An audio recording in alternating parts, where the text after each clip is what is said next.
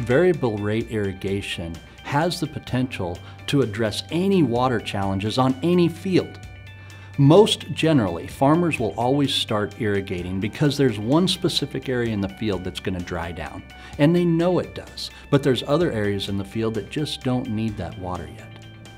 So what variable rate irrigation does is it gives us the ability to put the right amount of water on in the right place at the right time. This year we've cut our water in half, our water usage, and our fertilizer bill in half. But yet, the yield has, I would say on the average, up 30 bushel. One of the advantages of it is no one else has a VRI system on the market, and especially like CropMetrics. We moved to this new VRI this year where it's much more dynamic than it has been in the past.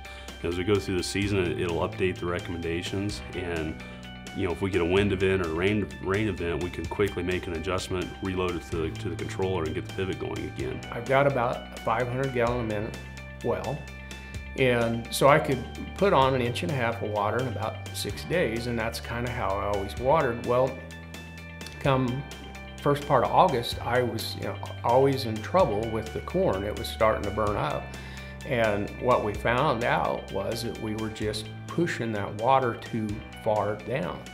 And by speeding up the center pivot and making a smaller application, I was able to stay ahead and stay with the corn come the heat of August. I didn't see the stress in the corn.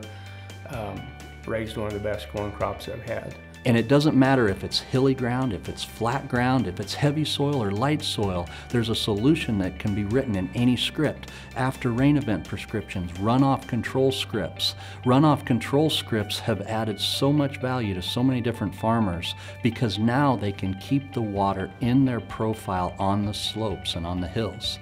Just that solution alone has added hundreds of thousands of bushels into our marketplace. I will be putting VRI onto my center pivots because of the slopes that we have where I farm, the ability to know that I'm not overwatering, underwatering, that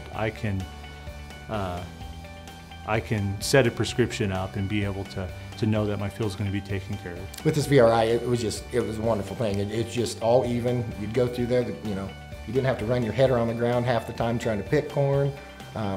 It just made me look like a better farmer maybe.